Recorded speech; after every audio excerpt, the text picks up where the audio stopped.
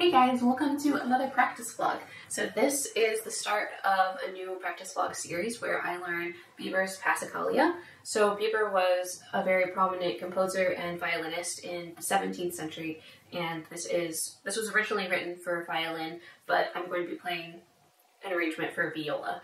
So my first step is going to be listening to it with a recording while following along in the music and kind of making some decisions on how I want to play this musically, and then I'll start looking at it. So I'm super excited to get started on this. I'll be performing this for my final master's recital in the spring. So I will have documented two pieces for this recital. The Rieger Viola Suite, which you can find up in the eye. I have a whole playlist of my practice vlogs, and then this Passacaglia. And then there are two other pieces that I'm playing, but I probably won't vlog them. This video and future videos have corresponding blog posts, which you can find down in the description. I run a blog called Life from the Viola section. It's always linked down below. Like I said, my first step is to listen to this with a recording while looking at the score. So I have the score up on my iPad, and I'm going to find a few recordings. I think first I'll listen to it played on the violin because that's what it was originally written for, and then I'll listen to some recordings on the viola so that I can hear kind of what those differences are and make some stylistic decisions. First recording. This one is a violinist, Reinhold Podger. It was recorded in 2015. So I just finished my first listen, and not too much was different from the arrangement that I will be playing. There were just a few like extra double stop notes, I guess, and the violinist rolled some things a little differently or just made some different maybe performance changes. I don't know. So next, I think I will find a recording done by a violist and see what differences there are. So let's see what's on Spotify. So after a bit of searching on Spotify, I found a recording made by Nicholas Cords. It was done in 2013. So that's the first viola recording that I will listen to. I did listen to one on YouTube a few months ago when I chose to do this for my recital, but my first official listen with the score on my first day of working on the piece. Okay, so that recording felt a lot different from the violin recording that I listened to. So just the tone of the viola was a lot different from the tone of the violin in the first recording. He did a lot of sections differently, dynamically. Like there were a few sections where the violinist played them really big, but the violist played them very small and kind of inward. So Nicholas Cords, the violist, used a lot of ornamentation and embellishments. And I want to compare a few other recordings to see what different ornamentations and embellishments other violists have done, just to get some more ideas going and see kind of where I can do things. Though, I mean, I'm sure I can do things anywhere, but just to see what other people have done before I kind of make my own decision. One thing I liked about both recordings was that they set up this repeating bass line in kind of a way that stops in between each note, and then that allows the bass line to sound the same every time you hear it, even when things are going on top and you can't sustain that lower note. So my instinct would have been to hold each of those bass notes really long, nice, like lead them into each other, but then it would change when I play things over top of it because I won't be able to really hold that out and draw them in together while things are happening above it. So I really like that idea, and I think I'm going to play it that way, where there's kind of a space in between each note, because then it'll sound really, really similar when I'm playing things on top of it. So I think I'm going to just listen to a few more recordings, maybe without the score, just kind of take it all in, and then sometime soon I will sight read through this, and I'm sure I will let you guys follow along with that.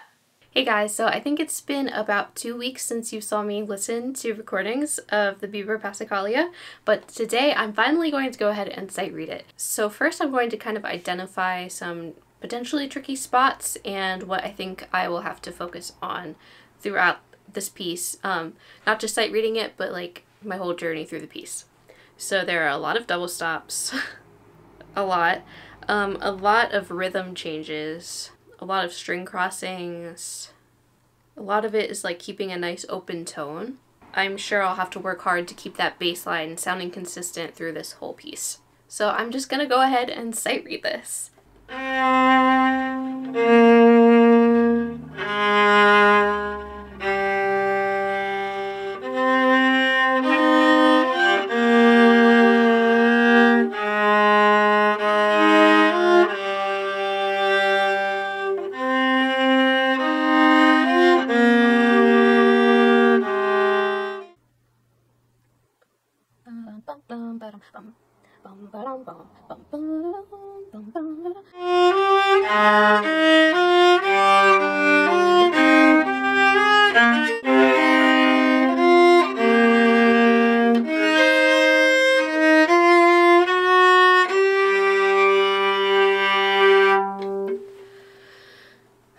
Just breathing for a second.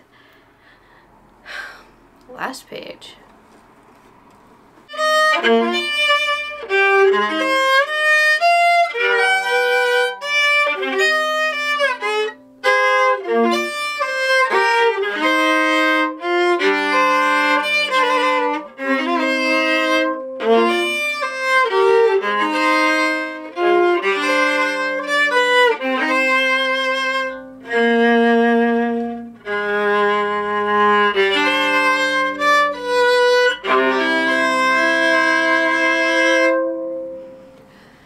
Made it to the end.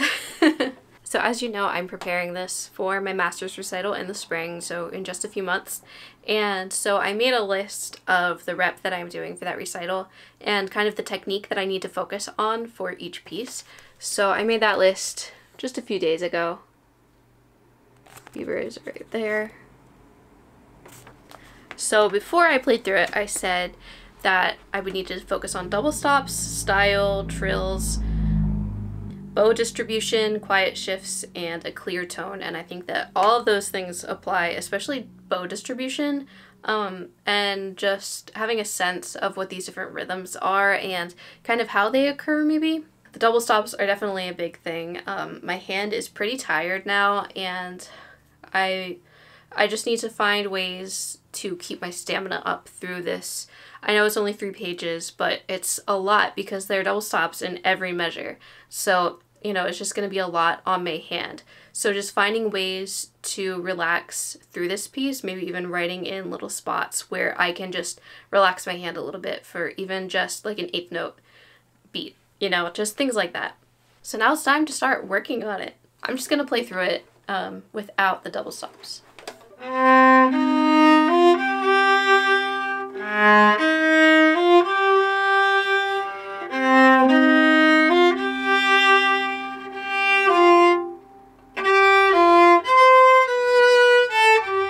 Okay, so I really should go through all of these double stops and just tune them.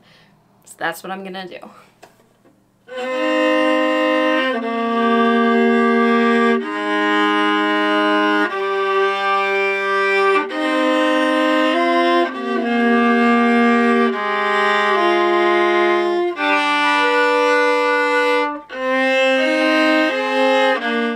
My fingers are covering up the other strings. To shake it out.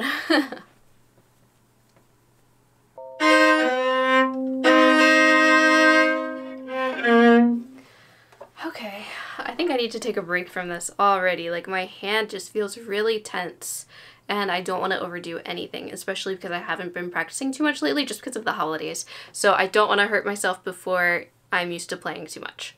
So I'm gonna take a break. So it's now the next day. Yesterday when I said I was going to take a break, my hand just felt really sore, so I ended up just not practicing anymore last night. So tonight I'm going to just keep going through at least the same section that I did yesterday. Hopefully I'll get through some more, but I'm just trying to get my hand comfortable with all of these double stops because it is really hard on my hand. I did warm up with a lot of double stops today, so hopefully my hand is kind of more awake today. I think I'll just start at the beginning and go until like halfway through the first page, try playing it as written, and if that doesn't go well, then I'll change up what I'm doing.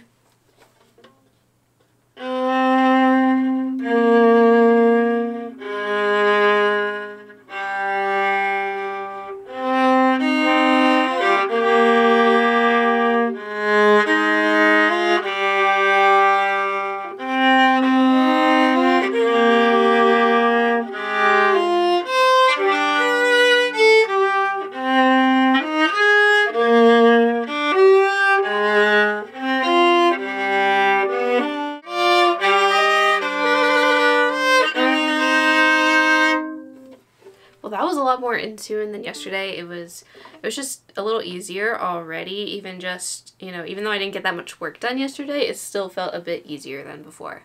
So something I'm playing around with is starting in the third measure. If I want to play this first half of the bar all on a down bow, or if I want to split it up. I'm not entirely sure what would sound better. So it's either this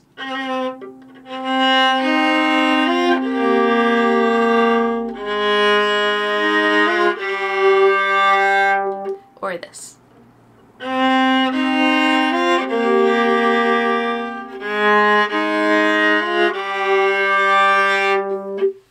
I think the first one sounded better. I'm going to try playing through this again and just do it that way. See what I think of it.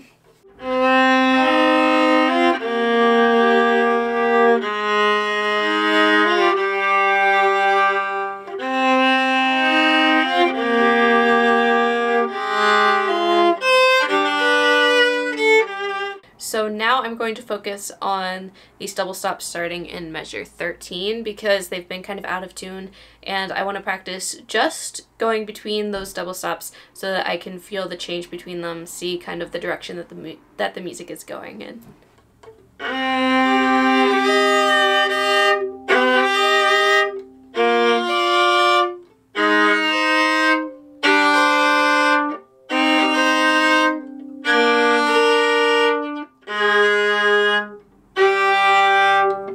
So even through all of these double stops, that repeating bass line, which is the main element of a passacaglia, is still carrying through.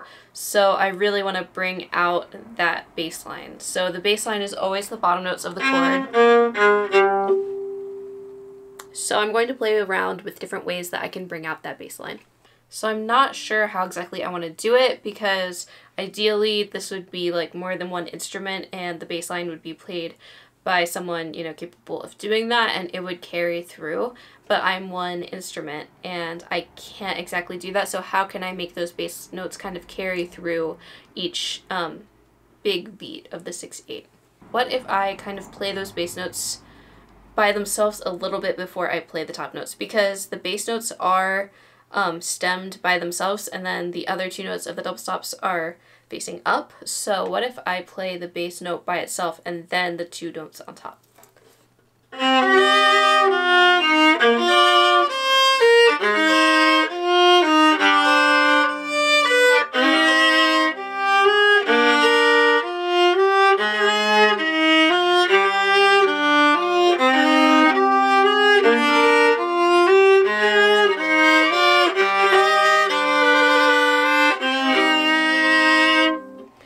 That was more what I'm looking for. I'm just going to try that like exactly the same way again, see if I like it even more next time. I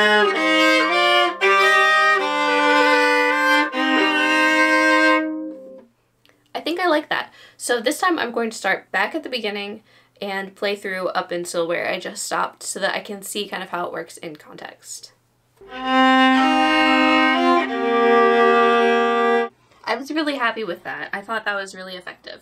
So I think I'll move on.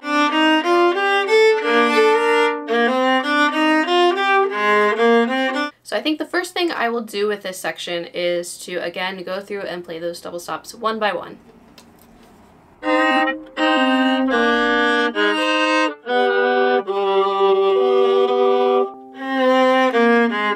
And then that's the end of the double stops for this little section that I'm doing. So I'll just do that one more time.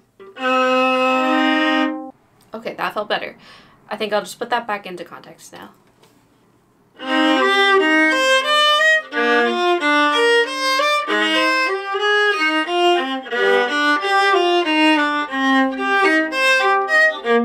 Yeah, that was nice. So this time around, I want to focus on the phrasing and where I want each of these two eighth note groups to go. Like, yeah, I don't know what I'm gonna do yet, so I'm just gonna play it through and see what kind of my instinct is.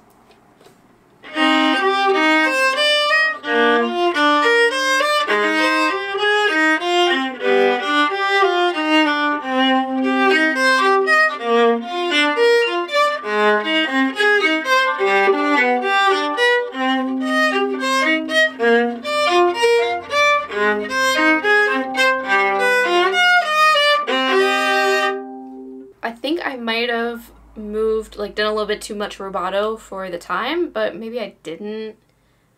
I don't know. I'm going to see if I can get the ideas across that I just did without like kind of warping the time so much.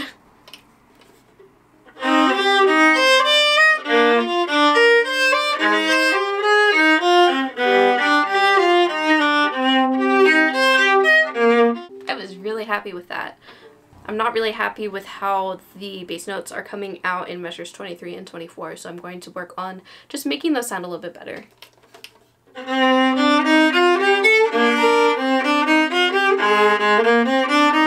No. Maybe I did play it right, I don't know.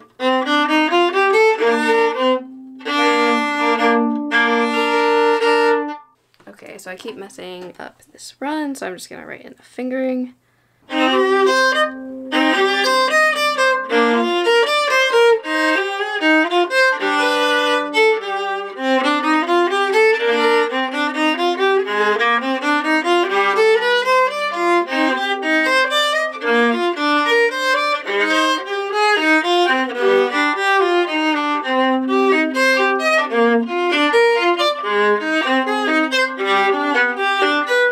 So just like I was with the last movement of the Rager, if you missed that, I will link the exact video up above.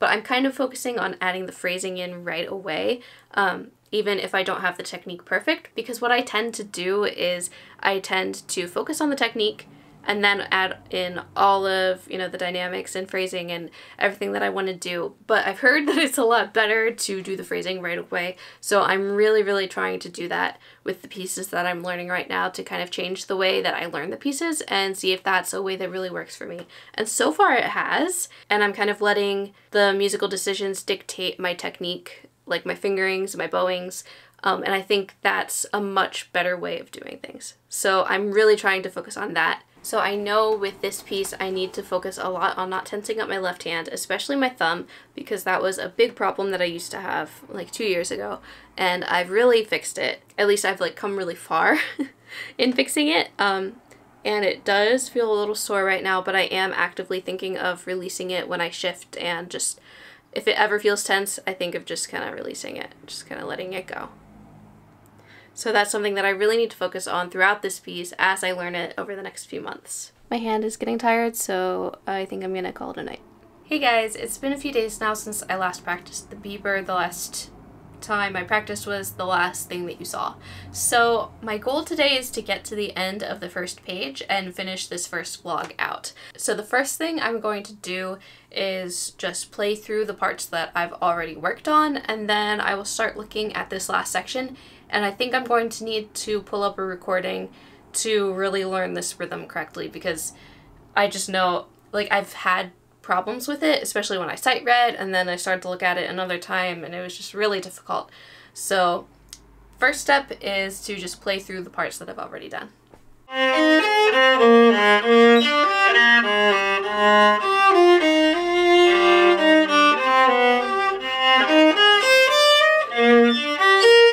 You know, I just have to solidify a few things, but I think I'm retaining everything pretty well, which is the goal.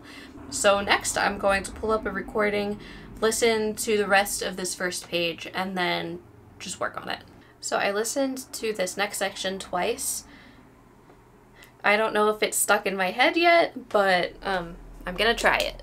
One thing that I did notice throughout though is I'm listening to Nicholas Cord's version, or recording, and I found that everything is just kind of light, and I feel like I'm playing it very heavy. Like the music itself feels heavy, but his playing just, it's quiet and it's kind of peaceful, and I feel like I'm really digging in. So I want to play around with how quiet can I make these chords while having them still sound good. But anyway, I'm just going to work on this last section of the first page for now.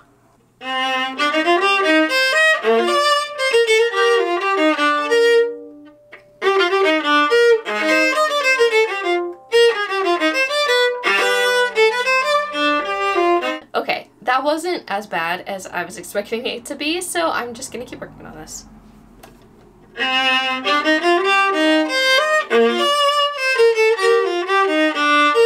So that first time that I tried it, I played it a little faster than I would like to practice it, just so that I could get the feel of those rhythms, since that's what I'm working on, and I just heard it in a performance tempo, so I wanted to recreate what I just heard. I thought that would be easier for my ear and my brain to comprehend. Just a practice tip for you.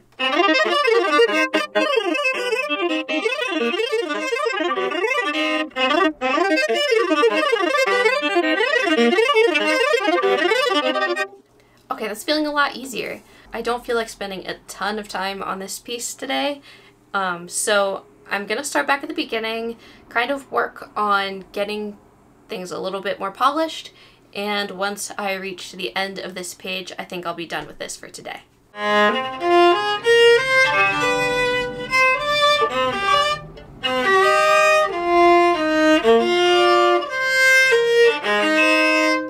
So I'm wondering if I should really roll these chords rather than playing one note and then kind of two, because this is the opening and it still feels really quiet, like it hasn't quite blossomed yet. So I think I'm gonna try rolling this section starting in around measure 13 for now.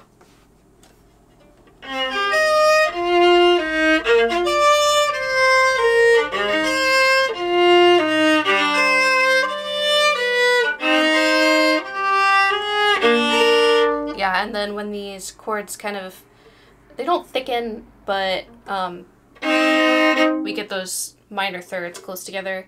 I think when those start, I can do less rolling and more kind of chunking, I guess. I think that opens it up and makes it sound better. Okay, now that I've learned the whole first page of the Passacaglia, this is going to be the end of my first practice vlog. So in the next one, I think I'm going to try to find some sort of manuscript or just like original score to see if there are any dynamics, to see what chords might have been changed. I know that this is in C minor rather than G minor, which is the original key. So there will of course be some differences there, but you know, I want to see what those differences are and if I can kind of honor the composer's intentions a little bit better than what this edition might call for. So I'm excited to keep working on this piece, and I hope you will follow me through this journey. Subscribe if you want to see more of my practice vlogs and just general music content. Thanks for watching!